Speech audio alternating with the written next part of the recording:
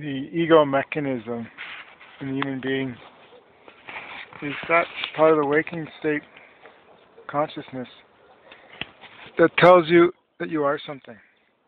You create yourself as a form, body, name, and then that's the reference point for you to see the world, always from the point of view of this body with these senses. And then I could say, I'm Robert Greene, it's the body, and identify as Robert Greene. And then I go throughout the world as my waking state. Basically, my waking state is that identity. And that's the function of the waking state ego mechanism, create a form. And you have the ability to perceive the world from that. But it's totally artificial creation just for the purpose of functioning in the world. There's no such thing as Robert Greene form, identity, body, consciousness filling up some form. There's only consciousness pure. That's all that exists is pure energy.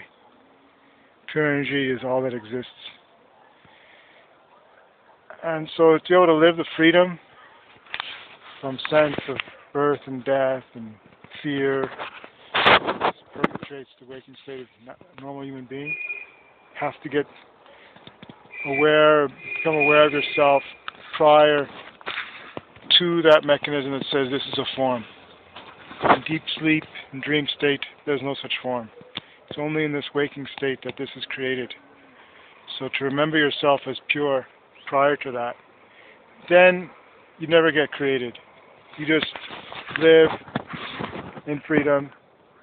Form is there, it's used, but the being is never confused by that form.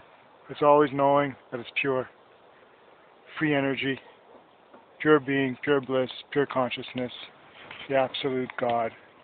That alone is. That can be lived. You've seen it done. We're working on that. Amaram Ham Madaram Ham.